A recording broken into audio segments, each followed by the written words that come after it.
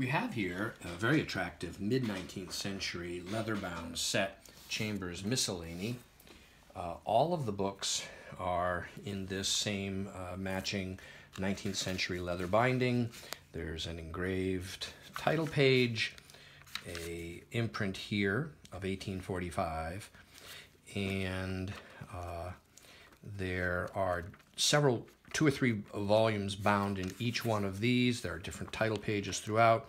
There are also many of these small in-text wood engravings or line drawings. And we'll just flip through briefly the set so you can get a sense of how it's preserved.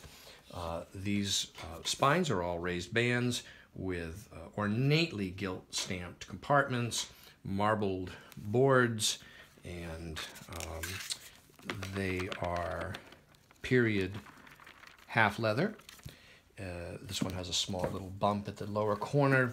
The set itself displays small little edge damp staining in spots like there, affecting primarily just the title of this volume.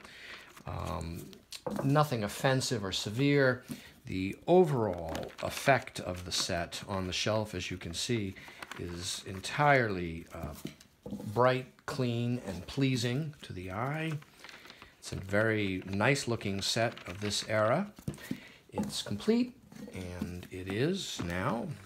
We just acquired it, and it's currently available on my website, briandemambro.com.